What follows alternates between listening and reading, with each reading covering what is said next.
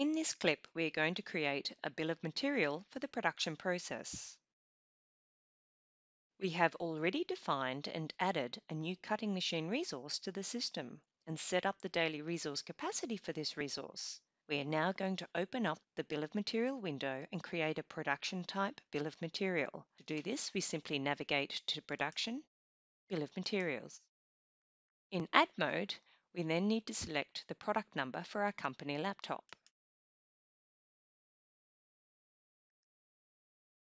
We also need to ensure that the bill of material type is production. There are a number of route stages we need to define and the relevant components and resources for each of these routing stages. Let's begin by creating the first route stage. For our first line item, we need to select the type route stage. The first route stage is an assembly stage. So from our list of route stages, we select the appropriate route stage. The next line type is going to be a text line, and from here we are able to define the type of route stage. We are going to define this route stage as the assembly of a customized laptop. Text line items allow you to explain or provide any additional details. We can now define the components required to assemble the laptop. This line type will be an item line type. The laptop is going to consist of the following items: a motherboard, a laptop case, a laptop keyboard, a laptop screen, and a hard drive. To complete our route stage, we now need to add a resource. So we need to change the line type from item to resource. From here, we can add the appropriate resource to fulfill this route stage, which in this case will be a junior technician. A junior technician will be required for 30 minutes to assemble the laptop. Therefore, we need to amend the resource quantity field from 1, which equates to 1 hour, to 0.5. This now completes our first stage, and now I'm going to add the remaining stages accordingly.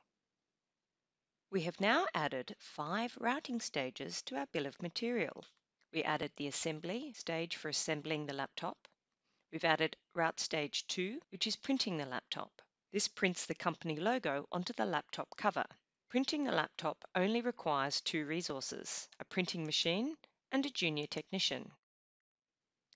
Route stage 3 is the cutting stage. This is the cutting of the customer logo out of sticky metal sheets. There is wastage, which is brought back into inventory. Metal waste is measured by the kilo, and each company laptop produced is expected to have around about 10 grams of metal waste. This is depicted by the negative 0.01 quantity, and this will return the material into inventory. Route stage 4 involves sticking the logo onto the laptop.